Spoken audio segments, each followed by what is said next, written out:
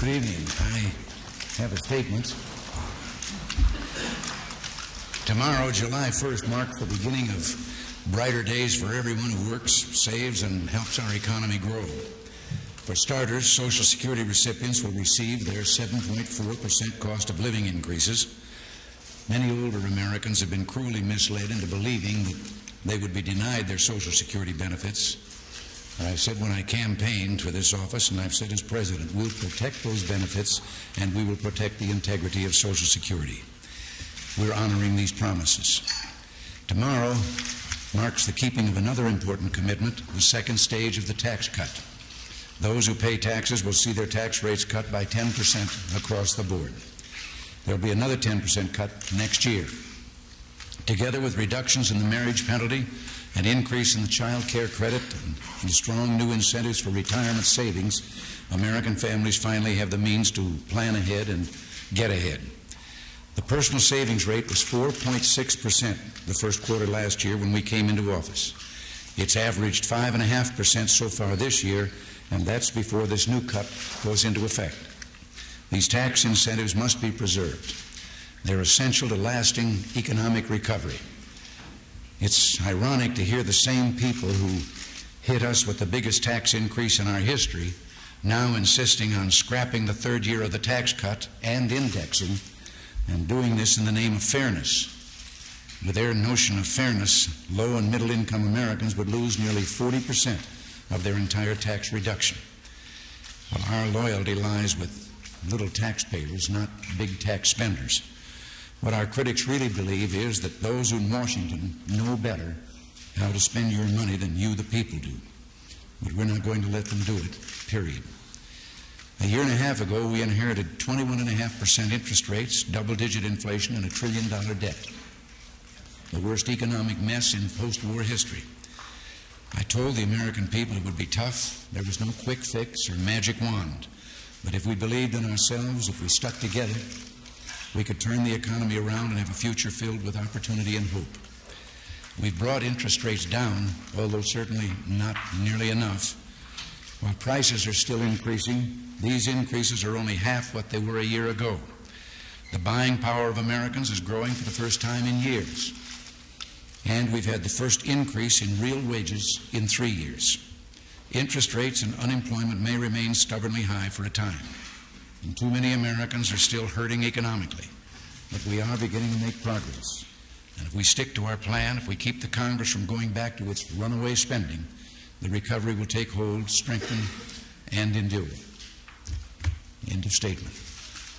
Mr. President, there are some who say that by failing to condemn the Israeli invasion of Lebanon and refusing to cut off arms to the invading armies, the United States and Israeli policies have become, and goals have become identical. If there's a difference, what is it? Also, is there a difference between the Soviet slaughter of Afghans, which the United States has condemned so often, and the killing of Lebanese and the displaced people of Palestine? If so, what's the difference? Helen, you've asked a question, or several questions, that I have to walk a very narrow line in answering. There's no question but that we had hoped for a diplomatic settlement and believed there could have been a diplomatic settlement in the Middle East in that situation. We were not warned or notified of the invasion that was going to take place. On the other hand, there had been a breaking of the ceasefire which had held for about 11 months in that area. I think there are differences between some of these things that are going on and things like just the outright invasion of Afghanistan by a foreign power determined to impose its will on another country. We have a situation in Lebanon in which there was a force, the PLO, literally a government within a government and with its own army. And they had pursued aggression themselves across a border by way of rocket firing and artillery barrages. But the situation is so complicated, and the goals that we would like to pursue are what are dictating our conduct right now. We want the bloodshed to end. There's no question about that. We didn't want it to start.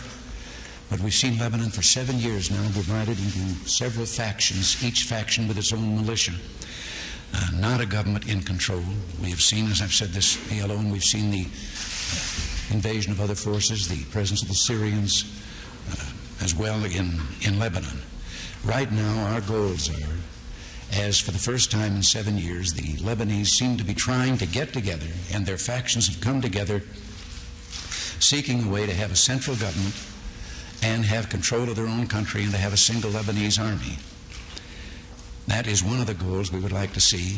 The other goal would be the guaranteeing of the southern border with Israel, that there would be no longer a force in Lebanon that could, when it chose, create acts of terror across that border. And the third goal is to get all the foreign forces, Syrians, Israelis, and the armed PLO, out of Lebanon. And about people who've been displaced in Palestine. Yes, and I signed a bill this morning for $50 million in aid for Lebanon there, where several 100,000 of those Palestinians are. I don't think they were all displaced from one area, and they have been refugees now into ongoing generations. I think when I say PLO, one has to differentiate between the PLO and the Palestinians. And out of this also we have another goal that's been our goal for quite some time, and that is to once and for all, these other things are accomplished, once and for all to deal with the problem of the Palestinians and settle that problem within the proposals and suggestions that were made in the Camp David Accords. Mr. President, by all accounts, Secretary of State Haig offered to resign several times. Why did you accept his offer this time? And what are you going to be doing to make sure that the sort of problems that led to his resignation don't occur again? Well, once again, you ask a question in which, when I accepted his resignation, I made a statement that I would have no further comments on that or take no questions on it. He only once offered to, or came in with a resignation and submitted his resignation to me. Whatever else has been heard was never in any conversation between us. And he presented his resignation, and I, with great regret and sorrow, and that's not just a platitude, I really mean it, accepted that resignation. I must say, at the same time, I also stated, and I will state again, his service to his country and his service to our administration has been all that could be desired, and I have profited and benefited by his wisdom and his suggestions, and he made his letter of resignation plain, and to save further time from any of you, as I said the first day, I will comment no further on that. Mr. President, looking to the future, there were some problems in this area, in the foreign policy area. Can you say if there are going to be any changes or if anything will be done differently so that the sort of problems that led to his resignation won't reoccur? There's going to be no change in policy. Foreign policy comes from the Oval Office and with the help of a fine Secretary of State. And I've had that fine Secretary of State. And I must say, fortunately for the country, for the administration, as Secretary Haig leaves, his replacement is a man of great experience and a man of unquestioned integrity, and I think we're all fortunate that we have been able to have such a replacement. My system has been one, and always has been one, not of having a synthesis presented to me of where there are conflicting ideas and then it's boiled down and I get a single option to approve or disapprove. I prefer debate and discussion. I debate all those who have an interest in a certain issue and a reason for that interest to have their say, not be sit around as yes men, and then I make my decision based on what I have heard in that discussion, and that will be the procedure we'll follow. Mr. President, what are you going to do about Mr. Conlon? Has he become too much of a political embarrassment to you, or are you going to be sticking with him? Certainly I'm going to be sticking with him. All the allegations that were brought, the many, many allegations, and he asked for a special or a prosecutor. He asked to appear before a grand jury. The grand jury found nothing that caused them any concern or to take any action. The prosecutor has brought in a report of 1,000 pages and has found there is no substantiation for any of the allegations.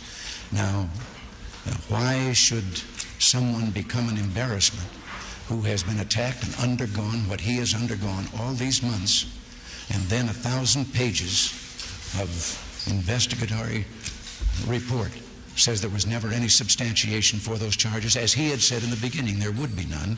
I think that it would be the most unfair thing in the world for anyone to think that he has been anything but unfairly and unjustly assailed. So that case is closed as far as you're concerned? You bet. That case is closed. And Andrea, you've been trying for some time, and I'm sorry I've had to pass by. Have a question. Thank you, Mr. President. What I wanted to ask you is whether you felt, even though you won't discuss the reasons for Secretary Haig's resignation or why you accepted it, whether you feel that coming at the time of this crisis in the Middle East, that you should have accepted his resignation. What could have propelled you to accept a resignation in the middle of such a crisis? And do you think it has undermined our ability to conduct foreign policy with confidence abroad? No, I don't believe it has, and I think part of this is because the continuity that anyone can see with the replacement by our nominee, George Shultz. I just have to say that there is no easy time for a Secretary of State to resign. I don't know the time that we've been here in which there has not been some crisis, something of that kind going on. And there's several hot spots in the world other than these that we've touched upon. So there just is no easy time for that to happen. How do you respond to those who say that there is confusion in your foreign policy? I would respond by saying that I think that we've been pursuing foreign policy that is sound, that we've had great successes in a number of areas with this. Granted, we have some problems in the world that we would like to be helpful in, and we've not secured or been of the help that we would like to have been. But when we came here, our own national defenses were in disarray. We have started the rebuilding of those defenses. There was great question with the terrible tragedy in Egypt that the Camp David first call for the return of the Sinai might not be carried out. It was carried out.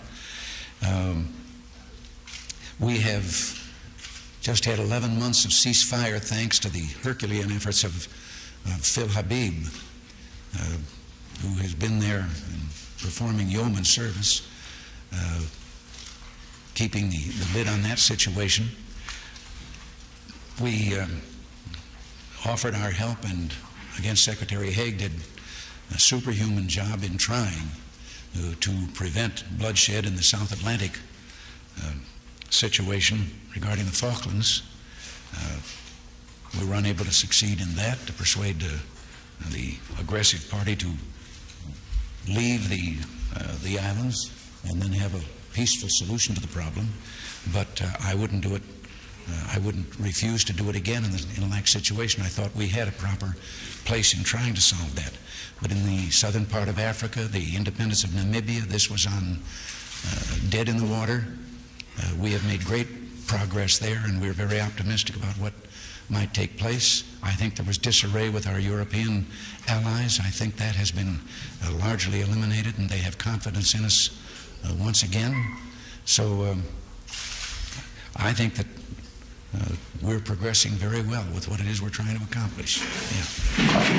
President, what sanctions are you prepared to take if Israel resumes fighting in Lebanon, moves in on the PLO and West Beirut? And what is the United States prepared to do for the Palestinians whose legal rights to apparently told President Mubarak of Egypt the U.S. supports? This is this is a question, again, where I have to beg your tolerance on me. With the delicacy of the negotiations that are going on in the trying to achieve those three major points that I mentioned, there's just no way that I can comment on or speculate about what might happen, because I don't want anything that might in any way affect those negotiations, all of which involve the very things that you're asking about, and I just have to remain silent on those. President, your proposal to grant tax credits on income tax to the parents of the children who attend private schools is now under attack, as you know, on the Hill. The critics say that this will cost $1.5 billion a year eventually. It will help the rich. It will help schools that discriminate. And they also say this is just a political ploy for certain votes. And are you really planning to fight for the passage of this bill at this session of Congress? Yes, I am. And I'll tell you something. In 8 years as governor of California and in 17 months here, I don't practice political ploys to get votes. I do what I think is right.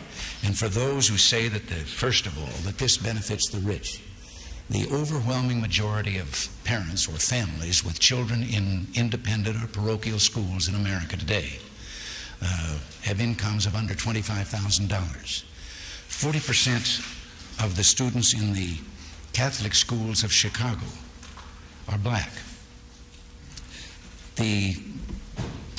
This whole measure is simply a recognition of the unfairness of people who, in an effort to, they hope to improve the education or get the kind of education that they particularly want for their children, are willing to pay the full burden of the taxes that support the public school system.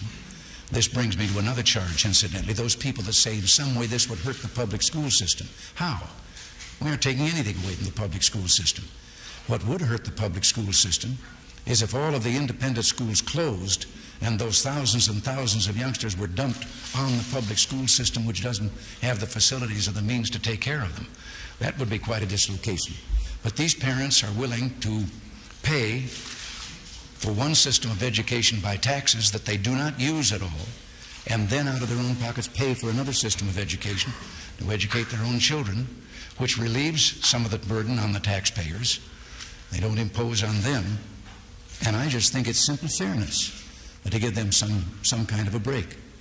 And as I say, the economics of it points out that this is benefiting those people that at the lower and middle income ranges.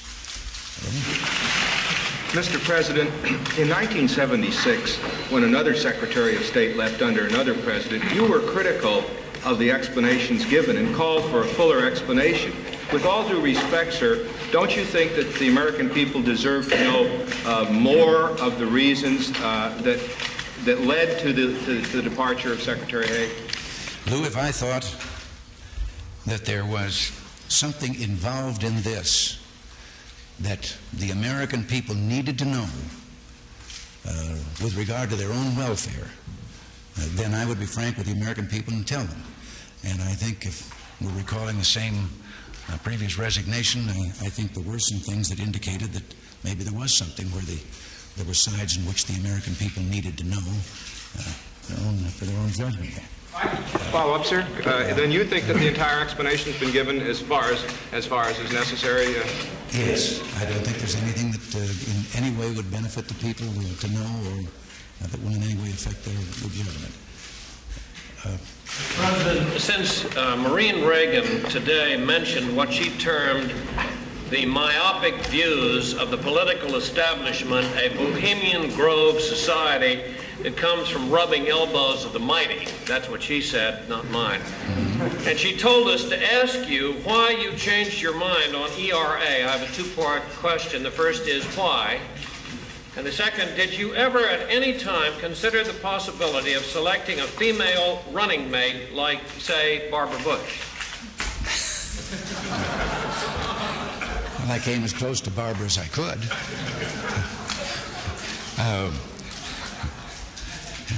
My daughter's very eloquent. But since you've opened that subject, let me just make a comment of my own on that subject.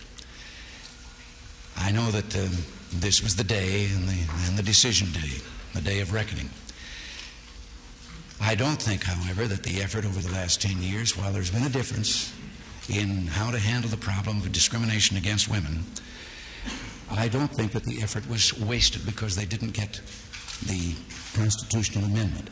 The only debate has been over the method of eliminating or erasing discrimination. But in these 10 years, I think that their effort has brought to the attention of the people this problem. I know it did for me when I was governor, to the extent that in California we found 14 statutes that did discriminate, and we eliminated those 14 statutes or altered them. We removed the provisions in them that were discriminatory. Now, I believe in equal rights, and when I came here, I asked the 50 governors individually if each one of them would appoint someone in their own state to start searching for statutes and regulations to do what we had done there in California, and this included in California, to see if there are more that we didn't find. I promised to appoint and have appointed a person in our government here, in our administration, to also to bring this together into a concerted movement and to keep helping move it along. And I found that there was a task force in the Justice Department, and I think that maybe we've made it more active since we've been here, to do the same thing with regard to federal laws and regulations, and to eliminate those that are discriminatory. And now I know that many say that they will continue to try for an amendment. And I just wonder if any of them have ever thought how much of that effort and the resources that are employed in that, if used in behalf of this program that I've just mentioned, if they could not achieve what it is they want to achieve, and much faster, just as we did in California, and eliminate. And we're going to continue to try and do that. Yes, Sam.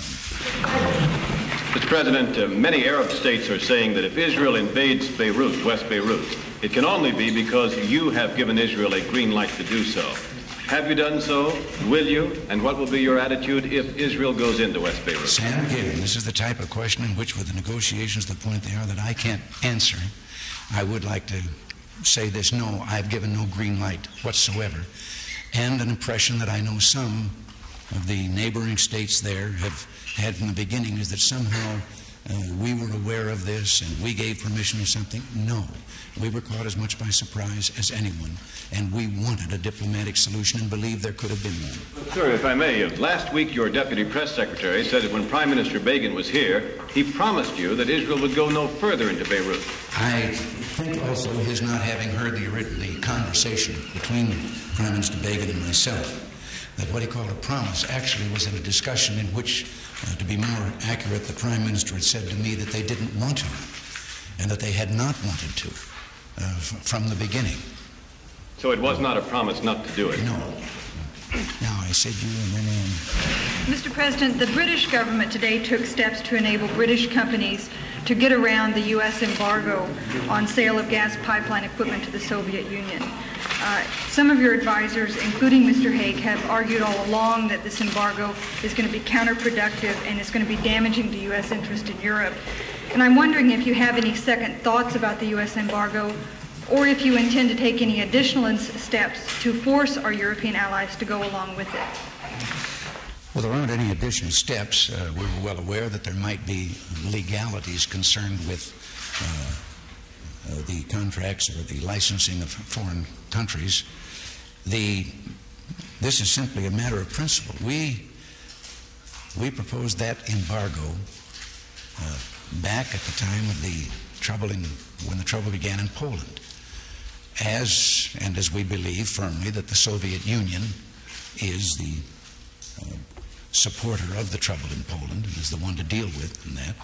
And we said that these sanctions were imposed until, and we specified some things that we felt should be done to relax the oppression that is going on of the people of Poland by their military government. Now, if that is done, we'll lift those sanctions. But I don't see any way that, in principle, we could back away from that simply because the Soviet Union has sat there and done nothing. And this is the reason for it. I understand that it's a hardship. We tried to persuade our allies not to go forward with the pipeline for two reasons. One, we think there is a risk that they become industrially dependent on the Soviet Union for energy. And all the valves are on the Soviet side of the border. That the Soviet Union can engage in a kind of blackmail when that happens. The second thing is the Soviet Union is very hard-pressed financially and economically today. They have put their people literally on a starvation diet with regard to consumer items, while they poured all their resources into the most massive military buildup the world has ever seen. And that buildup is obviously aimed at the nations in the alliance. And the Soviet Union, now hard-pressed for cash because of its own actions, can perceive anywhere from $10 to $12 billion a year in hard cash payments in return for that energy when the pipeline is completed, which I assume, if they continue the present policies, would be used to arm further against the rest of us and against our allies, and thus force more cost for armaments for the rest of the world. And for these two reasons, we tried to persuade our allies not to go forward. In some instances, they claimed that the administrations before them, see, there's others that have had administrations before them, had made contracts which they felt were binding on their country and so forth. We offered to help them with a source of energy closer to home, Norway and the Netherlands, and gas fields that apparently have a potential that could meet their needs. We weren't able to get that agreement. We did have some success with regard to credits where the Soviet Union is concerned. But this, our sanctions, as I say, have to do with actions taken by the Soviet Union and our response to those actions.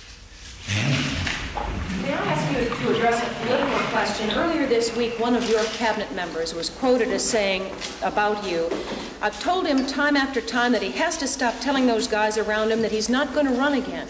Are you telling those guys around you that you're not going to run again, or will you tell us that you are? Now, Ann, you know that it is far too early to make a decision on a matter of that kind. But I can answer your question more completely. No, I have not been telling anyone around me that I won't run again. I have at times even expressed the idea to them that it would be unlike me, I think, to walk away from an unfinished job. And I've suggested that they shouldn't waste their time reading the help wanted ads. Well, that seems, the legalities of announcing aside, that seems to indicate to us that you would be indicating you're leaning in favor of running in 1984. No, really what it says is no decision has been made one way or the other because it's far too early to make such a decision. Yes. Mr. President, do you intend to keep or in the near future remove the sanctions you imposed on Argentina in the Falklands crisis? I can't give you an answer on that. What is going on right now, we did our best, as I said before, to try to bring about a peaceful settlement. It didn't happen. There was armed conflict, and there has been a victor and a vanquished. And now it's hardly the place for us to intervene in that. We'll stand by ready to help if our help is asked for. We just haven't had a discussion on that matter as yet. Mr. President, I don't know if I'll succeed where others have failed before. I understand your reluctance to discuss the Hague resignation, but two specific questions that seem to arise from that resignation. Do you think that there were mixed signals sent to the Middle East which resulted in the PLO getting one impression that you were pressing the Israelis to withdraw while the rest of the administration was trying to maintain pressure on the PLO to evacuate and disarm? And the second one is, did you sort of blindside your own State Department when you suddenly made the decision to take your most severe option on the pipeline, leaving the State Department dangling to explain to Western Europe? No, there was no blindsiding on that. I'll take the last part first. That was fully discussed and has been several times in the cabinet. There were differences of opinion about the extent to which we would do it or whether we would do it at all. And I had to come down, as I did at the first, on the side of what I thought was principle. As to conflicting signals, no. I know there have been rumors about that. No, we have been in constant communication through the State Department with Phil Habib, and taking much of our lead from his reporting of what's going on there and what we can or can't do that might be helpful. And, well, naturally, there are times, such as I've had conversations with ambassadors, but everything that is discussed is then related to whoever was not present: National Security Council, National Security Advisor, State Department, so that at all times, and there has never been any dual track or confusion with regard to our communications. What initiatives, if any, are you going to take to make very certain that that law is enforced? I'm going to take every initiative there is. It's my responsibility to see that it is enforced. I think the one prime responsibility at the federal level is to guarantee the constitutional rights of every citizen, no matter where in the land that citizen may be, if those rights are being violated. It didn't take me long. There was quite a bit of legislative debate in the Congress about that bill and some provisions. I had said from the beginning, if they wanted to just send me the original bill, I would. And I offered them at the very beginning to extend it for the longest period it's ever been extended, 10 years. I know that some of those civil rights leaders have that impression, and as a matter of fact, they are doing a little bit of image building about me. I would like to have any one of them point to a single instance with regard to me that supports their idea that in any way I am racially prejudiced or am not in full accord with providing civil rights for all our citizens. And that goes back before there was a term called civil rights. I was raised in a household in which the only intolerance I was taught was intolerance of bigotry. And I will match my record against some of those critics. And maybe not their words, because many of them are gifted with rhetoric, but with actual deeds. I appointed as governor of California to executive and policy-making positions more members of the minority community than all the other 32 governors that had preceded me in California history. Right now, after 17 months, we have been proceeding along the same line here in our own government, and incidentally, in response to another question here with regard to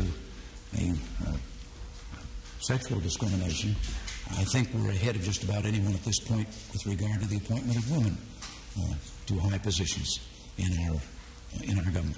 But as a student, I fought this when I encountered it. As a sports announcer, I did as much as I could do at a time when prejudice was deeply embedded in the world of professional sports. I've given you the record as governor, and since then. And it's kind of frustrating. It really does bother me. I wish sometime one of them would tell me what it is, but I just wonder sometimes if some of those critics aren't guided more by politics than Judy. Mr. President, some Israeli officials have acknowledged in recent days the use of cluster bombs in the war in Lebanon. How much does this concern you?